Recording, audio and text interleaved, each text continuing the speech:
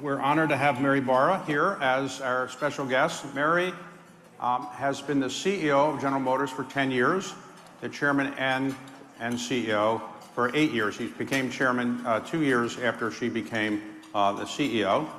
And she's a native of Michigan. Her father worked at General Motors, I guess, for 40 years. Almost, yeah. It was 40 years. And she did her undergraduate work at what was then called the General Motors Institute, now called Kettering University. She then got a scholarship to go to Stanford Business School, where she got her MBA. She's the chair of the Business Roundtable now. And even more importantly, she's a member of the Board of Trustees of Duke University, where her 2 children went to college. So, Mary, thank you very much for coming. So let's talk about electric vehicles. Is that the future of the automobile world? In 25 years from now, will there be any internal combustion engines floating around that people are going to buy, or everything's going to be electric? I believe in 25 years, it'll all be electric or hydrogen fuel cells, but it will be emissions free. Yeah. Okay, so right now, the largest seller of electric vehicles in the United States is Tesla.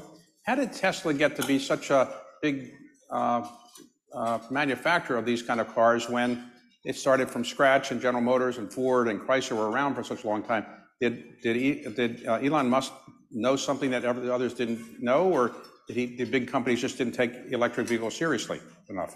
Well, I think General Motors has always taken electric vehicles very seriously. I mean, 20 plus years ago, we had EV1. So in a certain sense, I think we were a little ahead of our time from a technology perspective, but we never stopped working on EVs. We had the Volt extended range electric vehicle, then we had the Bolt that came out, in 2015. So, but I do have to give Tesla a lot of credit because I think they stayed committed and kept, they had to work through the years of getting to scale and growing, and I think they've really helped the EV market. I think now there's a lot of OEMs. We have, I think, competition to Tesla, so I think it's going to change the dynamics. So right now, the biggest manufacturer of automobiles in the United States, that's sold in the United States, is that General Motors? Are you the biggest? We sell more vehicles than anyone else here. And so in a given year, the total amount of cars bought in the United States, how much is that now? Well, total amount this year will probably be around 16 million. 16 million. Mm-hmm. And you sell how many cars a year? 16 to 17%. Globally, we sell nearly 6 million. And this is our biggest market. And so, we're on track right now to continue to be a lead in 16 to 17%. Okay, so when people buy cars these days, when I used to buy cars, I haven't bought a car. You need to buy a car. Yeah, in about 20 years. But when I used to buy cars, they used to have sedans and things like that. Now nobody seems to buy them. You're the biggest seller of SUVs in the United States, and your second biggest is light trucks. So sedans are just not that popular. Why are they not so popular anymore? Well, I think when people buy sedans, you're either buying a performance vehicle or you're buying a luxury vehicle. But generally, once people sit in a crossover or a truck or an SUV, you just got a higher stance. It gives you better visibility of the road, and people like that. It's better command of the road. Hey, so what do you drive? Well, one of the best parts of my job is I get to drive a lot of things. So I'm driving a Hummer. Hummer EV, which is a lot of fun. You get respect driving a Hummer EV. I'm also driving a Blazer. I can't wait. Shortly, I want to get into we'll be launching it next year, is an EV Equinox, which is great. By the way, if you didn't catch it, the Blazer's outside in the front. It's a Blazer EV, which was Motor Trend's SUV of the year, so please check it out. But yeah, that's one of the benefits. I get to switch in and out of cars and drive a lot. Now, recently there was a movie that had a car. I don't know if you make this car. I have a picture of it here, a model of it. It's a Barbie Corvette. Do you actually make the pink Corvettes or not so much? We don't actually make a pink Corvette. We still make Corvettes. And by the way, I had a Barbie Corvette when I was growing up. Yeah. Wow. Yeah. Okay. Not pink. It was yellow. Not pink. So today, are you worried about foreign competition more than you are about domestic competition in terms of being a leader in the automobile manufacturing world? Do you think that the Chinese are going to be sending more cars over, or because of the Inflation Reduction Act, it's unlikely the Chinese can ship that many cars over here? Well, first of all, I take every single competitor seriously, whether it's a startup, whether it's an incumbent. I take them all very seriously. I think if you don't, you do that at your own peril. I think this has always been a competitive industry. I think it's becoming more competitive, but I mean, it also is a fashion industry. I mean, people, identify with the car they buy. I mean, I get letters every week from people. Many of them name their vehicle. And so it's a really exciting business. I think, when you look at broader, you've always got to remain cost competitive no matter where. But I think what we need to look at, since we're in DC, we need to make sure there's a level playing field in all the countries in which people want to sell in this country. So you're in Washington, D.C., in part because of Business Roundtable, which you're the chair of. The Business Roundtable is a group of CEOs that I think are lobbying for various things they might want. What is the biggest thing on the agenda of the Business Roundtable these days? Well, I think the Business Roundtable is working to have economic growth in the U.S. to provide opportunities for the workforce here in America. So, I think I'm really proud of a lot of the things, whether it's the CHIPS Act, whether it was the infrastructure bill. There's a lot of things that are going to be good for the country and good for business as well. But one of the things I think I'm most proud of what BRT is doing is what they're doing, that member companies are doing around workforce development. Across many different elements to really encourage the workforce development in the United States. So that's probably what I'm most proud of. Well, speaking about workers, you and your co-CEOs of automobile companies agreed to a union agreement that I think for the next X number of years, said by some outside commentators to add $10 billion or so in labor costs. I'm not sure if that's the right number. You can tell me what the right number is, but is that going to fuel inflation, or is it just something that you expected to pay? It just took a little while for a strike to kind of get you to pay it. I've never wanted a strike. I always want to work constructively with our union partners to get to the right answer. But for General Motors specifically, we have stated that the agreement is going to be between $500 to $575 more a vehicle, but we plan on offsetting that. As we looked at the labor environment, and when you looked at whether it was John Deere or Caterpillar or UPS, you saw what the trends were with what was happening in labor agreements. But let's step back and think about our agreements with the UAW. This current one is 4.75 years. The past was 4. Think about what happened over the past 4 years. COVID, semiconductor shortages. Our manufacturing represented workers and our manufacturing team in general did a phenomenal job. They were back to work when most people were still figuring out what COVID stood for. And without them, we wouldn't have built vehicles, we wouldn't exist. So we wanted to recognize our workforce. Then they went into the ups and downs of semiconductor shortages, supply chain. So our manufacturing team has done a phenomenal job, and we wanted to reward them. Right. So many foreign automobile manufacturers have built facilities in this country in right-to-work states, and they tend not to be unionized. You have a unionized workforce. How do you compete on a cost basis with cars that are produced at a non-unionized factory? How do you do that? Well, I think we drive efficiency, and I'm really, again, proud of our manufacturing team. For the last 2 years, we've had the highest quality. We have high customer loyalty. We work to drive efficiency, so we offset the cost differential, and we'll continue to do that. And I think if you look, a lot of the non-represented OEMs are now raising their rates to match what we did. So since you've been the CEO, the earnings of the company have more than doubled, I believe. So you're earning this year roughly $10 billion a year or something like that, or you're? We haven't put that out there, but we're going to have a good year. Okay, so all right, so it's very profitable, and when you inherited it, you kind of came after a period of time when GM had been in bankruptcy. Today, your biggest challenge is what? Is it foreign competition, U.S. government regulation, workers, interviewers? What is your biggest challenge? I would say I'm super excited about the business. I think next year we had some manufacturing challenges this year that caused us to not get as many EVs on the road as we want.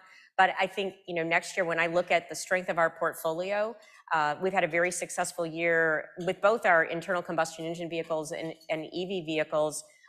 Consumers want to buy them. We have wait lists. We've been able to keep our incentives low. So I feel really good about the product portfolio we have going forward. So for me, what I'm focused on is execution. When people want to buy a car today, do they typically do it over the internet, or do they actually go into dealers? So Right now at General Motors, you can do the whole transaction online, and a dealer will, in many cases, most cases, deliver the vehicle to you. Generally, people do most of their research online, and then but most people still want to go to the dealer, kick the tires, see the vehicle, drive it if they want. But it has changed. 10 years ago, people would go to 3 to 4 dealers. Now they're going to maybe 1 because they go in and they know what they're looking for. And generally, from the internet, they know that vehicle's there.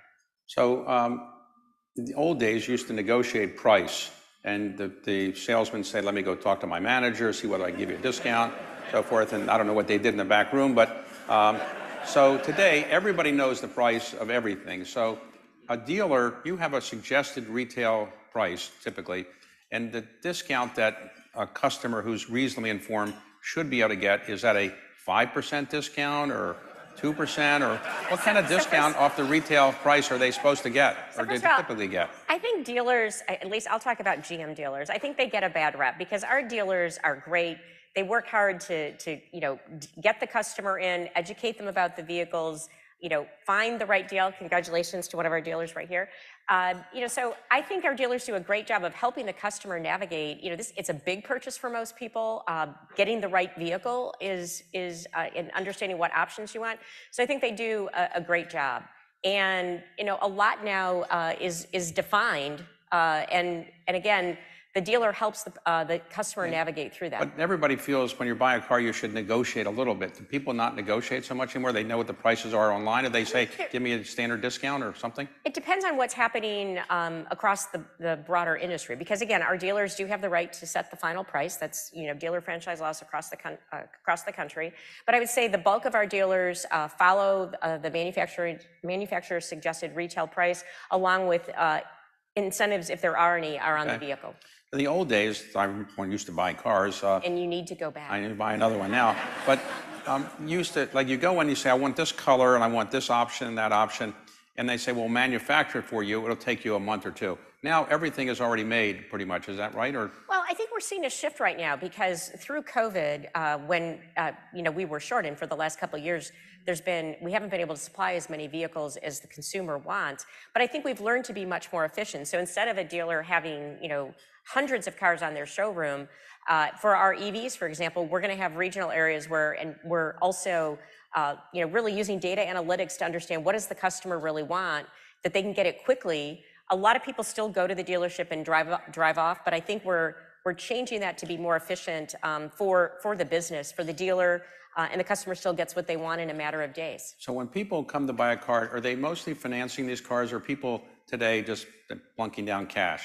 Most people finance. Financing. Most people, yeah. And you provide financing these days? We do. We have a finance company called GM Financial that does a very nice job taking care of the customer. Okay. So the theory behind electric vehicles is that they're more environmentally friendly. And when the automobile industry first started, all cars were electric in the very beginning of the industry. Then when the internal combustion engine came along, the electric cars were called women's cars because they were thought to be slow, and so people loved the faster internal combustion engine. But the point I wanted to ask you about is, are electric vehicles really that environmentally friendly? Because you have to get precious metals out of the ground. That takes some, pollution or so forth. Is there a measurement that says EVs are much better for the environment by X% than internal combustion engines, or is no way to measure how much better they are? Well, I think there's been studies where people attempt to, but I think it's all the individual. I mean, are we mining sustainably? Are we building the vehicles sustainably? I mean, GM has set carbon neutral goals for 2040. Already we operate almost all of our facilities around the globe with zero waste. And so there's so much of renewable energy. We have goals set for all of that. And then, working to make sure the supply chain follows that as well. So it's a journey that we're on. And I think, we will be to a better place from a climate perspective as all these initiatives take place. Okay, so a number of years ago, when COVID happened, there was a big concern about the supply chain and so forth. And it was said that the semiconductor manufacturing, often in Taiwan or elsewhere, was backed up. That problem is now going away, right? You have the semiconductors you need for cars? Mostly, yes. And most of the cars that you produce have enormous amount of semiconductors. I can't remember, is it 1,000 or 500 or something, but all of your cars, electric and non-electric, all have enormous amount of semiconductors. Is that standard? That's true, and I think the semiconductor was eye-opening for a lot of OEMs because mostly our suppliers were the ones who purchased, and they came as part of a part or a subassembly. What General Motors has done is we've adopted 3 families of semiconductors that will then direct, and this will start in vehicles, in the 26 timeframe. So we'll have much more control, much more commonality. That scale should give us price advantages as well. Okay, so when people go to buy a car today, what's the most popular color? White. White.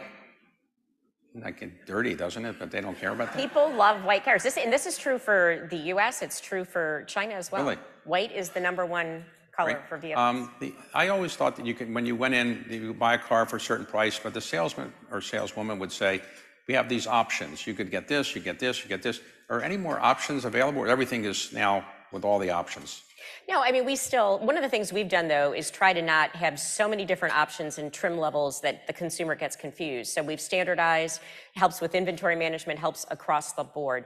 But people still do again, this is an important purchase. Think about it. For most people, this is the most important or the second most important purchase they make. And so they want it to meet their needs. They want to customize it. We like when they customize it. Right. And so, it's something that they personalize. When a couple, a man and a woman, let's say, come in to buy a car, who is the decision maker really? If you found? Generally it's the woman. Woman.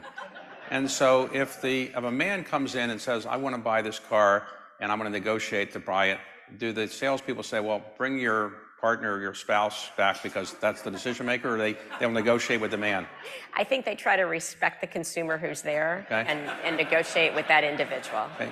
So the average price of a car today, I don't know, but of the average car price that let's say a General Motors sells, is it $50,000, $60,000, $40,000? What's the average price? Well, because we sell so many trucks, our average transaction prices are probably, I think right now, I haven't checked recently, in the high 40s. Okay. But we also have very affordable vehicles. We have a Chevy Trax that starts under $20,000.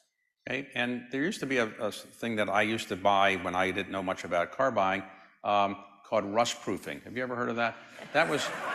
They always said at the end, you got to rust proof the bottom of the car, it'll rust. I said, why is it going to rust? But I always bought it and never rusted. But do they have that anymore? They don't. Well, generally the way we build the vehicles right now, there's treatments. There may be some things that the dealer sells for certain regions of the company, but it's probably good that you bought it at the time.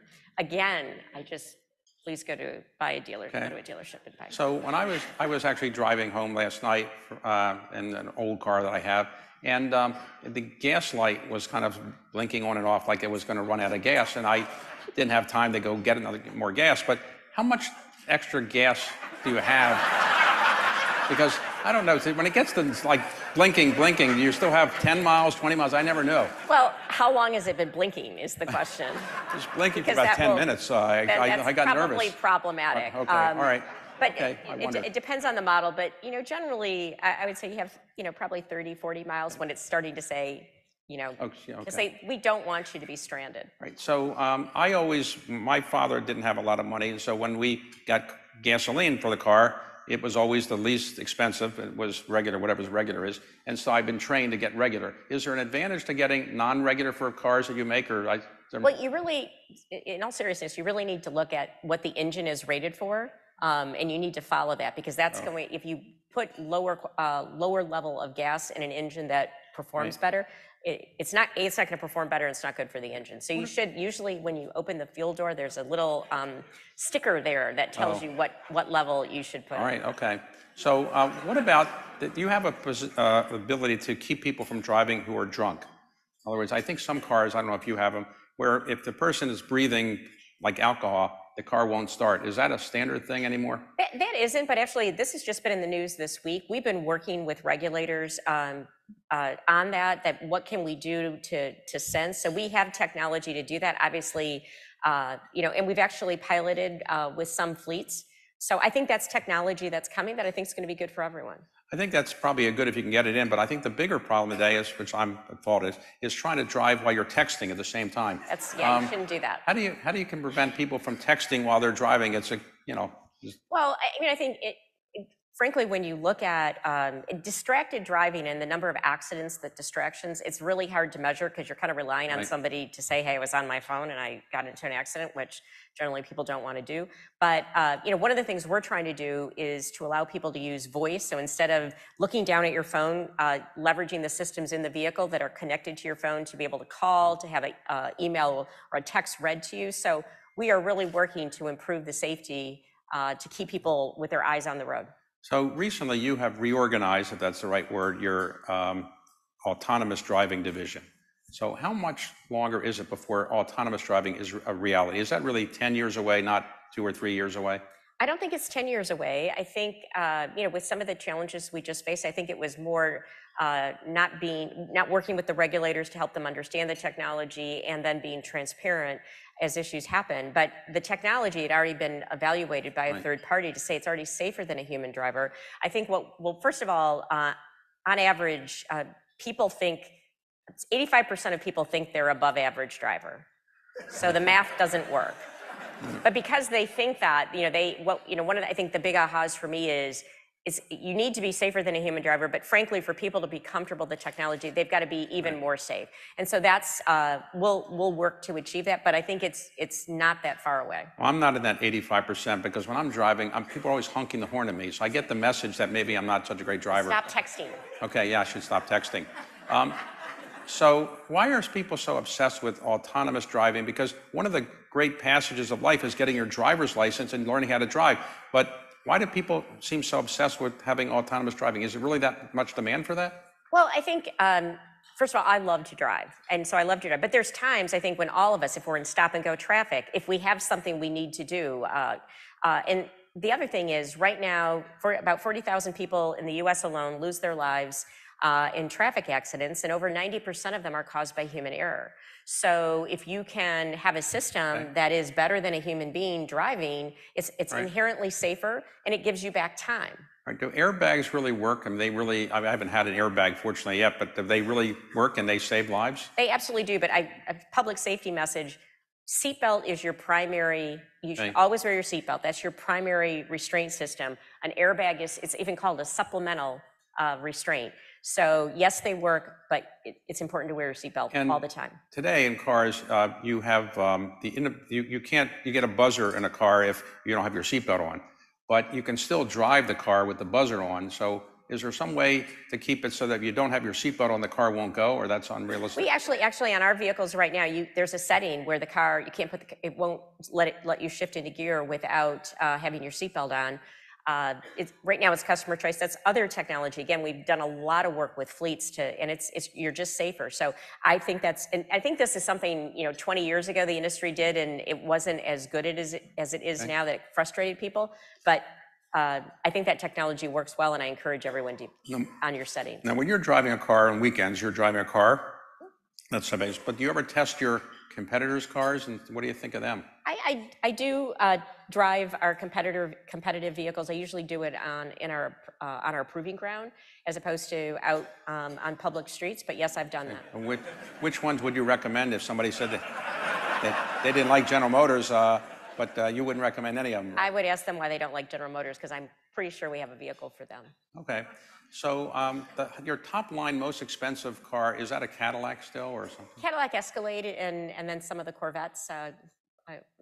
Is there a big market still for expensive Cadillacs? I don't know. We can't make enough Cadillacs or Escalades right now, so I think it's a very strong market. So in the old days, there were many different brands of General Motors, and you think you've gotten rid of some of them. So which ones are not around anymore? Is like Oldsmobile, is that not around? Oldsmobile, Pontiac, Saturn. Or they're gone? Yeah. Okay, what are the brands now you have? So Cadillac is our luxury brand, Chevrolet is our volume brand, and then we have Buick and GMC. Buick is primarily crossover premium, and GMC is premium trucks. Okay. And you manufacture and sell a lot of cars in China, is that right? Yes, we do, with our two joint venture partners. Is that your biggest market or second biggest market? Well, we sell more vehicles in the U.S., I would say, and the Chinese market is shifting right now as it moves to electric, and there's about 100 domestic EV competitors. But we sell more vehicles in this market, and second is China. And you're out of Europe now? You sold your Europe? We are just getting back into Europe. We did sell our operations, but we're going back with either luxury cars or electric cars. Oh, why did you get out and then come back?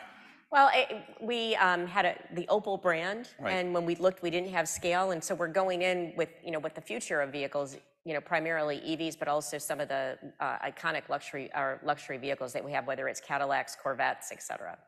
Okay, and what about Latin America? Do you sell a lot down In most Latin American markets, we're number 1 or number 2. there? And the Middle East? I don't know.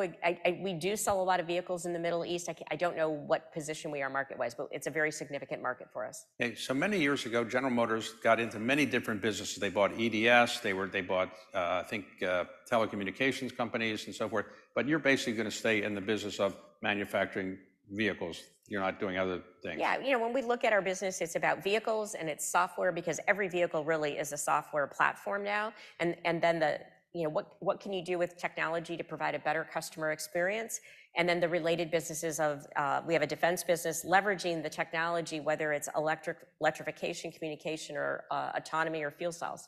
So recently the COP28 meeting occurred in Dubai. And do you think that anything is really going to come out of COP28 such that we're really going to reduce the climate, the temperature in this world for the next 100 years or so? Or is it really unrealistic to think that something significant is going to happen?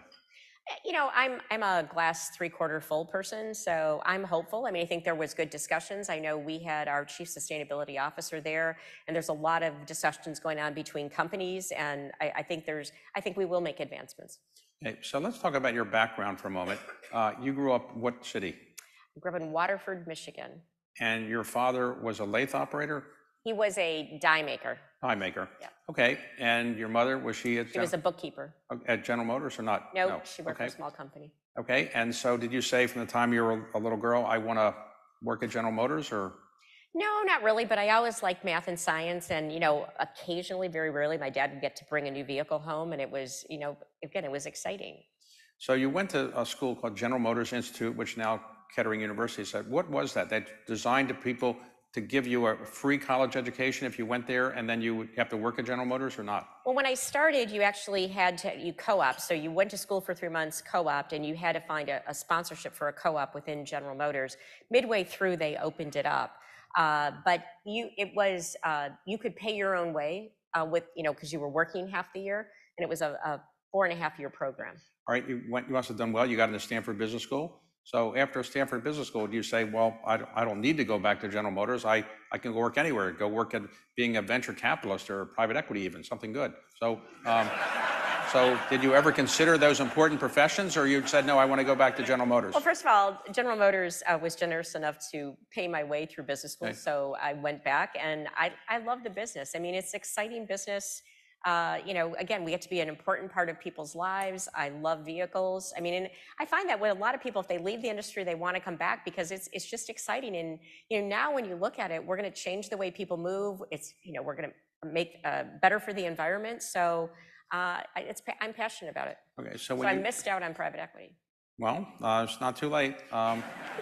Never too late for private equity. So let me ask you, when you went back there, did people say, we've never had a woman CEO, but you're going to be the first woman CEO? Or do you even think that we're going to have a female CEO?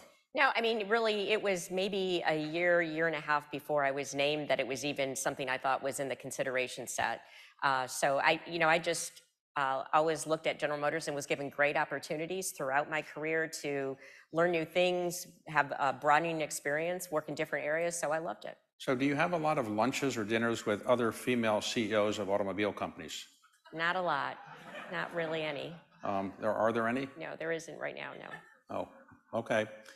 But any more? There are, but I would say there are women in other auto companies in very significant roles. Okay. Okay, so you've made DEI a very important part of what you're doing.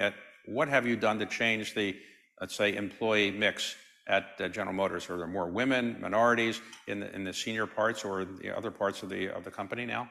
Well, we very much believe in having a diverse workforce, diverse views. So we do look at our representation. But, really when I look at our diversity, equity, inclusion efforts, it's about making sure everybody feels welcome when they come to work, that they feel included. And that really happens at the local level because, I can say something, but how does your local group? And one of the things I ask everyone to do is every day, you have a choice. You can make the people that you're working with feel great, or you can make them feel not so great. You can make them feel not included. And that happens at a very personal, one-on-one, department by department area. So I encourage everybody, like, that's a choice everyone can make. It doesn't mean you can't have tough conversations or disagree about someone, but how do you if you make people feel welcome, it's going to be a more inclusive environment. I think we're going to get more done. I think we're going to succeed. So if you're the CEO of General Motors, as you are, I assume you're a really big deal in the Detroit area. So can you go out to lunch, or can you go shopping in a department store without people coming up with resumes or other things? Or how do you deal with it? You have big sunglasses or hats? What do you do to how to hide from everybody who wants something from you? I would say, only in the local area, but not everybody even a lot of people don't pay attention to business, but the people who do, I find them to be very respectful. So it comes with the territory. Okay. So when you're the chair of the Business Roundtable, do you ever meet these other CEOs and say, how did they become CEOs? Or you never? No, I'm generally quite impressed with all of them. You're impressed. Okay. So have you, as the head of the Business Roundtable, I assume you've had to deal with presidents of the United States. I assume you haven't said that about how they became president, but do you have dealt with President Trump or President Biden very much, or? Yeah, when I first got this role, I interacted with President Obama, then President Trump, then now President Biden. I think it's important for a company, we're a highly regulated company. Right. So I think it's important to have a good relationship, and from a bipartisan perspective, we're going to work with every administration. Of those three, who was the smartest? I don't know, David, you'd probably be better at judging that than me. I'm not going to answer that question, but do you spend a lot of time meeting with members of Congress as well? I do. I mean, again, it's important for them to understand our issues. We have operations in so many states across this company, and then we have dealers in every state. We have a lot of retirees. And so it's important for many members to know our business. All right, if one of the whoever's president of the United States at any given time said, Mary, you've done a great job at General Motors, 10 years, now you should be a cabinet secretary. Your response would be? I love what I do now. So you don't want to come in? Yeah, my passion is General Motors. We're in the middle of a generational transformation. Suppose somebody said you'd be a great candidate to be a senator or governor from Michigan. Any interest in that? Less than zero. Wow, okay. Okay, so you're not a candidate. Okay. That's not in my... Okay. So what do you do for relaxation, or when you can't be the CEO of General Motors every hour? Do you go on walks, or do you drive your competitors' cars, or are you a golfer, a tennis player? What do you do? I try to get exercise in. I love to walk. I'm a horrible golfer, trying to get a little better. Don't have enough time to really do that. So, and it's spending time with family. I have 2 grown children. I love to spend time with them. So that's that. And then I do believe in retail therapy. Okay. And particularly in the car area, right? I'm wide open. Okay, so today, are you convinced that General Motors is now firmly back on the path to being a very strong company for the future? It had its problems years ago. We know about bankruptcy and so forth. But now you would say that financially it's in pretty good shape? Absolutely. We have, I think we have a very sound strategy to lead in the future across autonomy, electric vehicles. We also have an investment grade balance sheet, and we have a great team. So I'm very excited about what the future holds, and I do believe that General Motors is strong and is going to be in a leadership position for years. Now, everybody's talking about artificial intelligence these days, and I assume you must have a lot of artificial intelligence being used in various parts of General Motors. So how is it changing your business, or how do you think it will change it? It already is. I mean, across design, engineering, manufacturing, how we sell, motorsports, there's artificial intelligence across all of these areas. And, we have teams dedicated, because I think it makes the business more efficient. I think we can, make sure we're reaching the customer where they are. So across the board, I think it's going to drive efficiencies and make us better. Okay, so let's suppose looking 10 years down the road, 10 years from today, how will a car be different than it is today? If electric or internal combustion, if they're still around in 10 years, what will be in a car that would be even more exciting than whatever's in a car today? I think one of the greatest opportunities within 10 years is the vehicle having the opportunity to be a personal autonomous vehicle. So yes, you love to drive, but if you're you've gone to dinner with a friend and you've had a couple glasses of wine, the vehicle can drive you home. And there are no autonomous vehicles on the road today that really meet the standard of what I would call level 4. There's rideshare applications that we have and will have running again, but there's no personal owned vehicle that is fully autonomous. I think that's a game changer from a safety perspective. Also think about people who can't drive today for whatever reason, that have disabilities. So I think that's a huge technology that's going to open it up for people who don't have the opportunity to drive today. People can drive longer and or get to where they want. And because if you go back 100 years, what made the auto business so special, and you kind of said it, people couldn't wait, it's freedom. Having the freedom to go where you want to go. So giving people who for whatever reason can't drive today that freedom, I think is exciting. So have you ever been in an autonomous vehicle and sitting there when there's nobody in the driver's seat, and do you have a crash helmet on, or what? No, I have many times. You have, and you feel safe? Yep, just wear my seatbelt. Well, not just one seatbelt, that's all you need? I mean, I was thinking more. So, just okay. a standard seatbelt. And do you think General Motors is, even with the other people who are producing autonomous vehicles, in other words, they're all probably going to come into the market in the next 3, 4, 5 years, or are you ahead or behind the others who are trying to do this? I think we're in a very strong position with just a few leading competitors. I think we're very much in the top group. Okay, so the future of the automobile industry, you think, is pretty good for American companies? You're not worried about, there used to be people were obsessed with the Japanese, the Germans manufacturing all the cars, and maybe the Chinese, but you think there always will be, or at least for foreseeable future, American-based manufacturers producing cars in America? Well, I absolutely do, and I think it's very important. I think a proof point of that was during the pandemic. I mean, within 30 days, we started building ventilators because we know how to make things.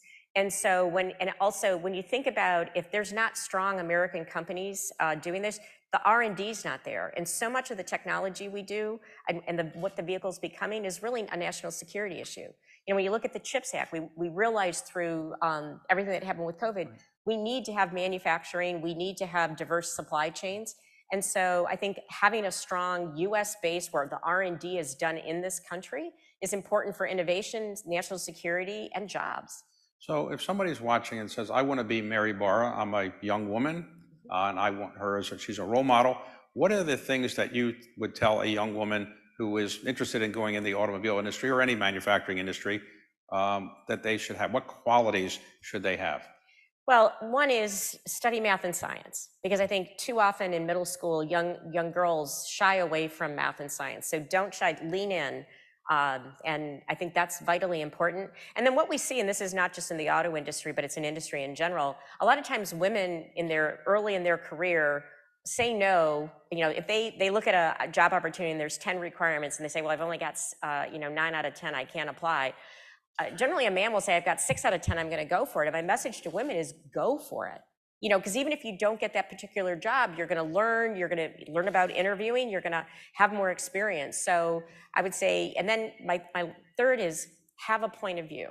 Sometimes I find women will hold back in meetings and they'll be thinking, and you have a point of view, even if you're not always going to be right, you're not always going to be what the decision is, but don't be afraid to have a point of view. Okay, so you have 2 children. Do either of them want to be in the automobile industry? Unfortunately, no.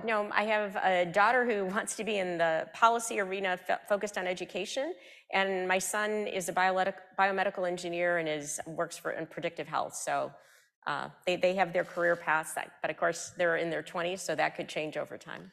So normally in the country, the average CEO of a publicly traded company is in that position for between 3 and 4 years, unless they're the person who built the company.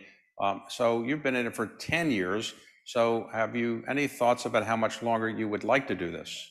Well, of course, I serve at the pleasure of the board, but again, this is... So you're the chairman of the board, so... Well, but there's 12 other members, right. David. Okay.